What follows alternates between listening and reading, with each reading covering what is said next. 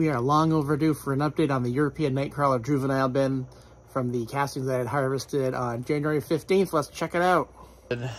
Harvested the castings with the cocoons on January 15th. We are now on February 19th, and let's see what we've got. So you can tell I had a seed that germinated, and there's evidence that they've eaten the top. And I've seen some activity in here, but I've got them under the light too, so they'll probably have dove down a bit. So here we can see there's a baby. Let's see what else we have. Oh, there's a older baby. These are all European night crawlers. So, and there we've got a few there.